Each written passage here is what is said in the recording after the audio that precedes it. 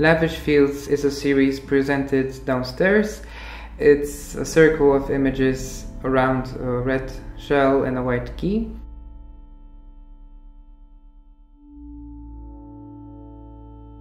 It's an encyclopedia of my mind, of myself. The whole series is about 130 pictures. So here I present only a part of the project.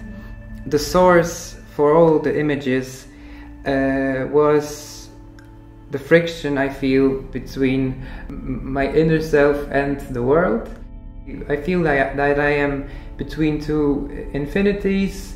The first one is the world, and the second one is my head, and the friction between those two energies creates a source for art.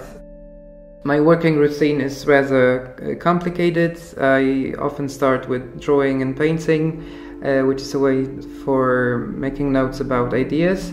Then I develop those ideas through photography, which is a media which makes it possible for the world, the matter, to give things for the idea, enrich it. My dream is making movies.